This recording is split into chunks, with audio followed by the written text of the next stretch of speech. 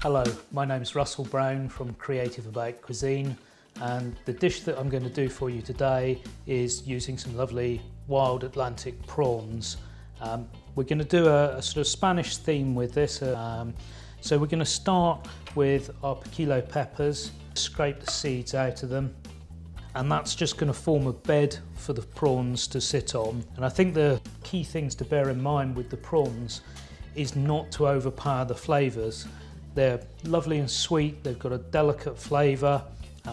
They take about 6 years to grow to the size of the ones that we're using today. Come from sustainable fisheries, and they also help to, the fishing of them helps to sustain communities in those areas. And I've got some capers that I've chopped, just sort of finely chopped, drain them out of the brine or the vinegar, give them a rinse off.